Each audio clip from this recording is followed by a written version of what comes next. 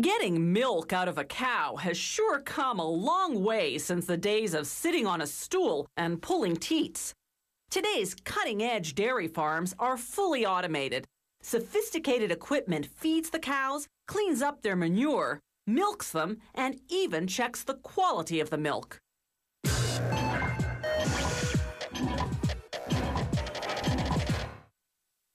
Historians aren't sure when humans first began drinking animal milk, but they believe that people in ancient Babylon, Egypt, and India raised dairy cattle as early as 4000 BC. For centuries, the family cow was the main source of milk. But as cities became more populated, keeping your own personal cow became rather impractical. So farmers living outside city limits began to establish dairy businesses.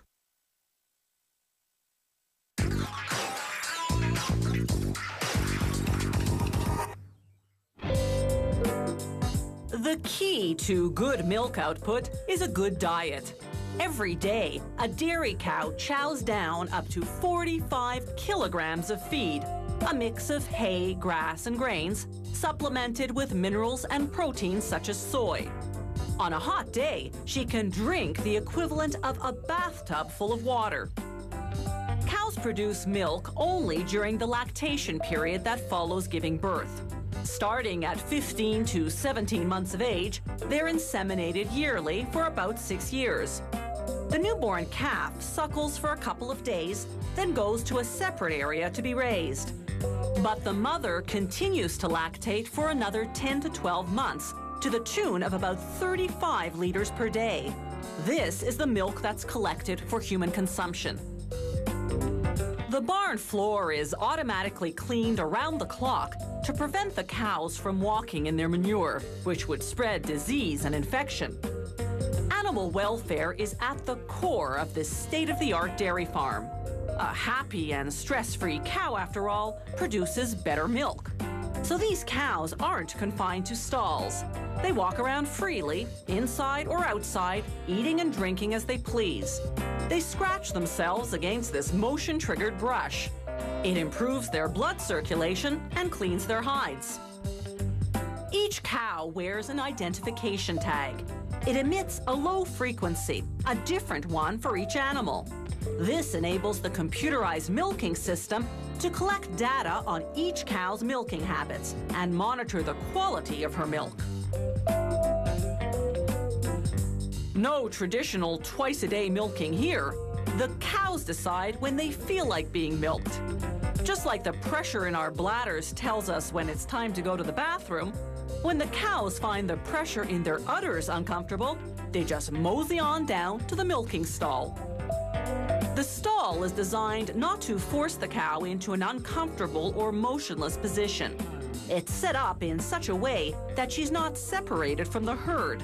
Scientific research shows that separation induces stress. As it prepares to clean her udder with disinfectant and water, the robotic milking system reads the ID tag and records that this is cow number 328 coming in for a milking at 4:41 in the afternoon. Next, a laser pinpoints the exact location and position of the 4 teats. It feeds that information to the computer, which then guides the robot to attach the teat cups one by one.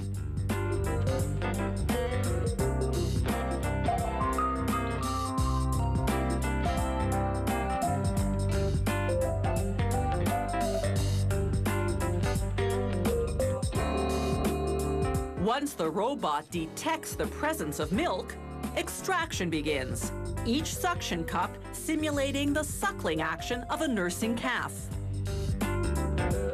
A sophisticated machine analyzes the milk. If the quality is not up to par, or if the machine detects signs the cow has an infection, milk with elevated temperature or minute traces of blood, for example, the system automatically rejects the batch and red flags the problem cow. As the udder cleaning brushes get disinfected, the robot tracks the output of each teat separately. That way, no teat is undermilked or overmilked, which can lead to health problems. Once the suction cups come off, the robot disinfects each teat.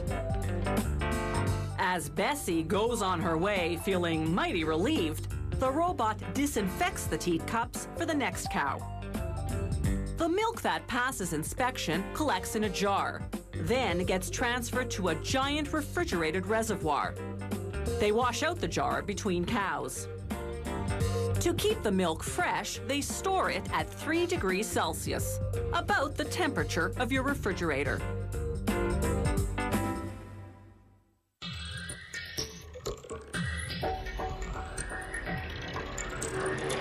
If you have any comments about the show, or if you'd like to suggest topics for future shows, drop us a line at www.howitismade.net.